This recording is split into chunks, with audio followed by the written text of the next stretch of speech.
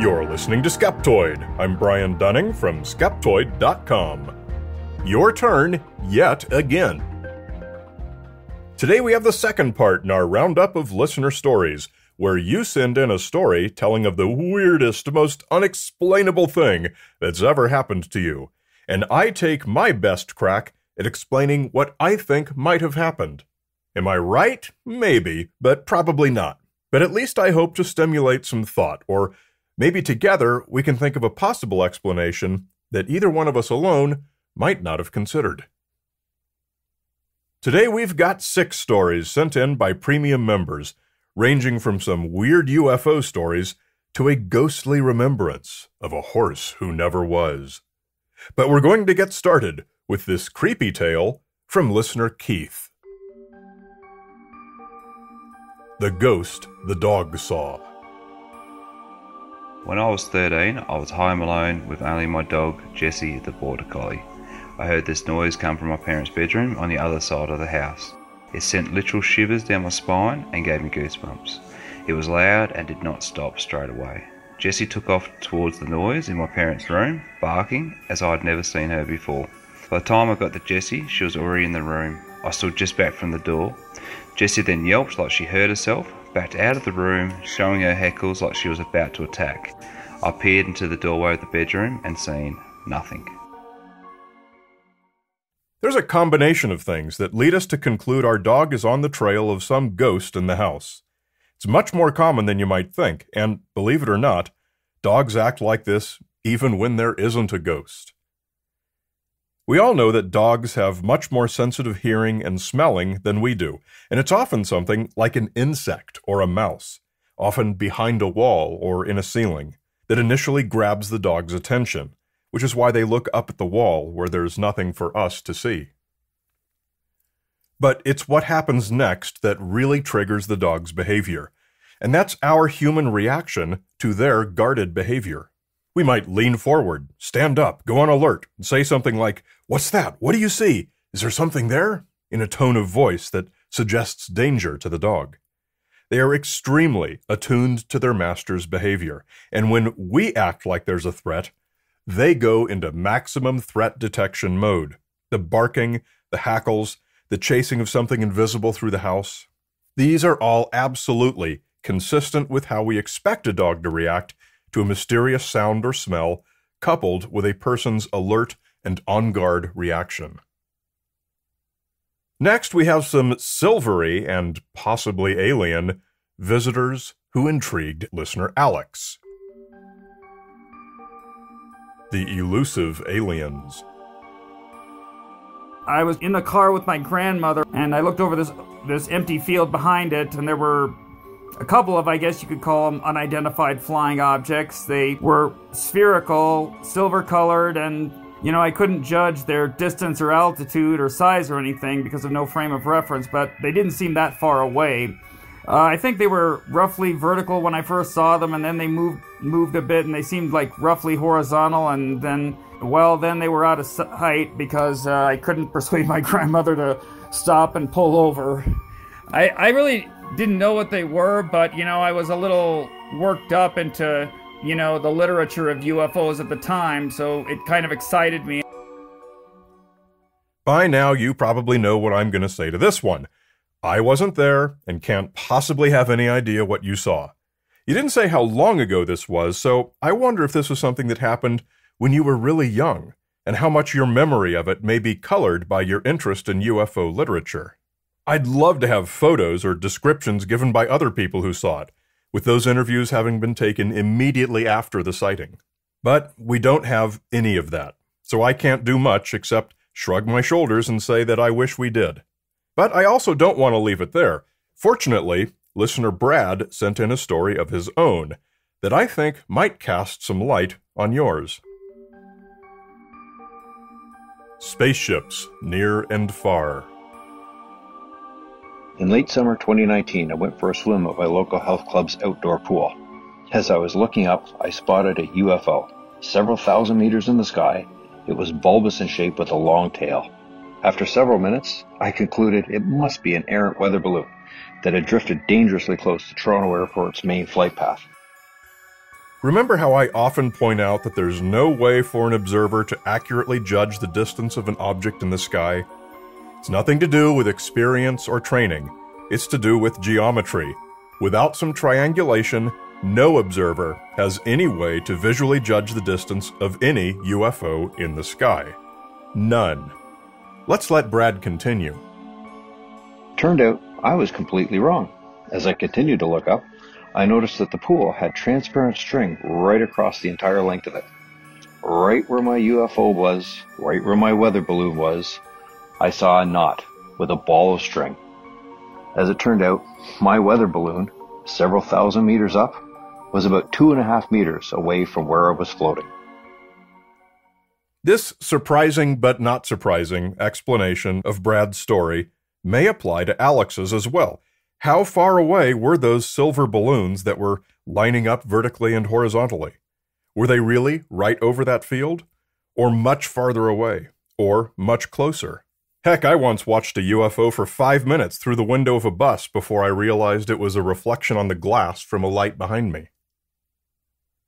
Our human perceptions are pretty good. In fact, they're great, but they're not infallible, and we get fooled by them all the time.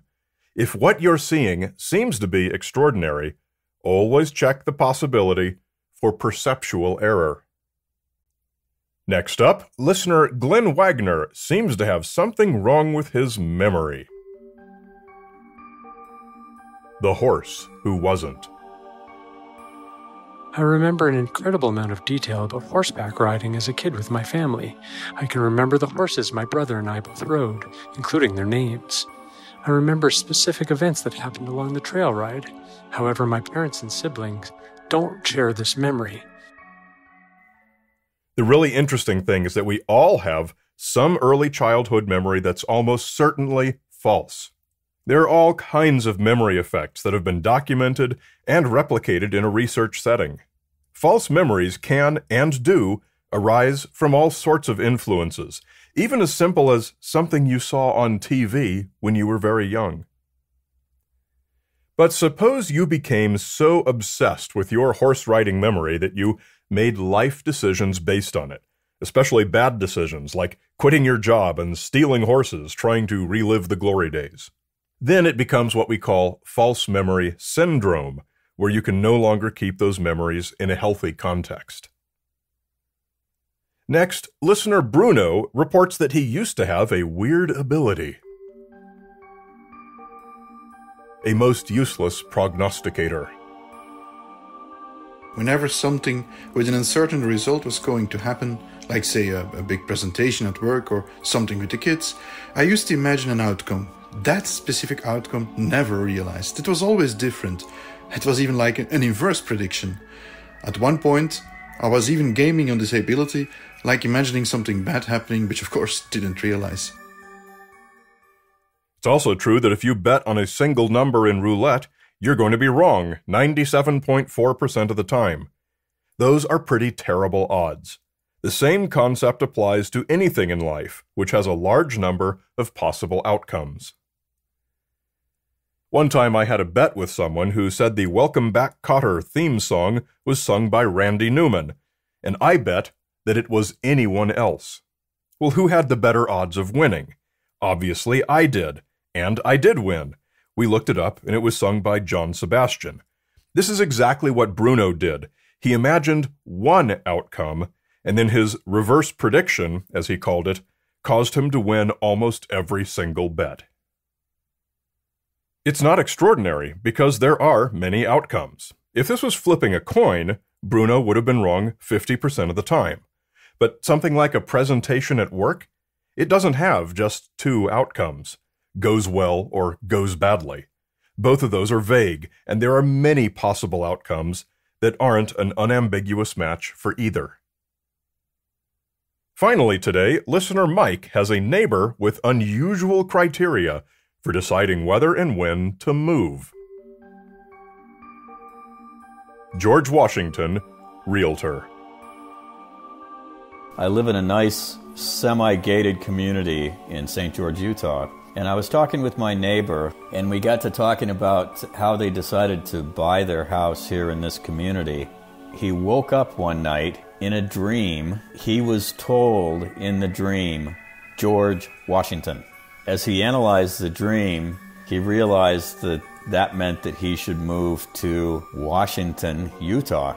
The funny part is when he picked this house, after he picked it, he was looking around at one of the upstairs bedrooms, and he claims that there is an etching in the window of one of the upstairs bedrooms of George Washington.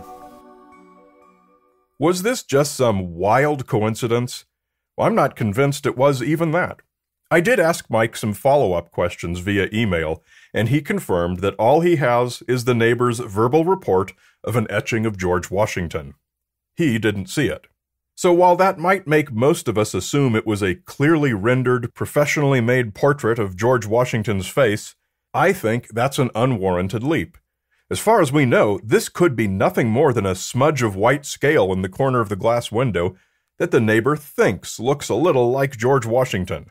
If he'd dreamed of George Burns instead, maybe the smudge would have looked like George Burns to him.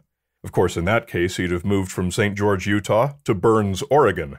It's basically Jesus in the grilled cheese sandwich, or Virgin Mary in the mildew under the overpass.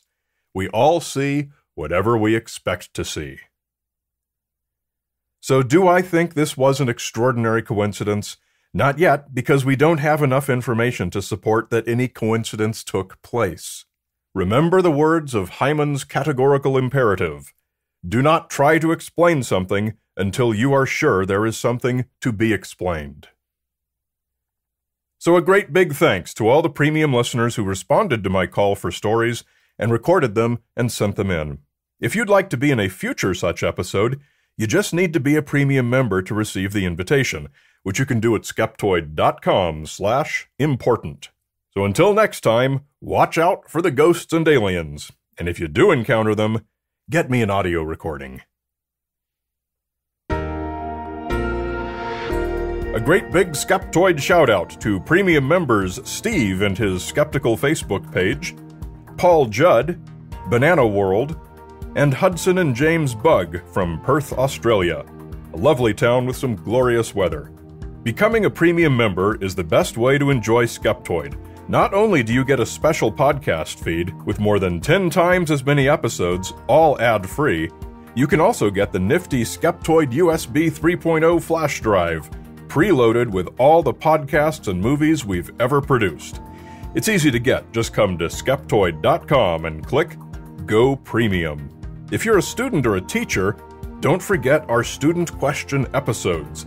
Record any question, and I'll play it and answer it for you right here in a special episode. Come to skeptoid.com and click on Student Questions. You're listening to Skeptoid, a listener-supported program. I'm Brian Dunning from Skeptoid.com.